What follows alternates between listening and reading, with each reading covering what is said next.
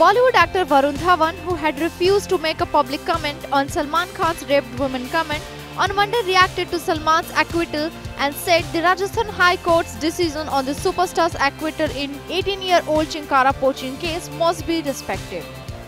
Varun was in the capital to promote his upcoming film Dishum, said, "I think the law has to take its course. It's the court's judgment and we have to respect it. So I respect the court's judgment."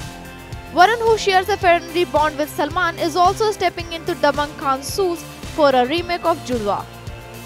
And his report.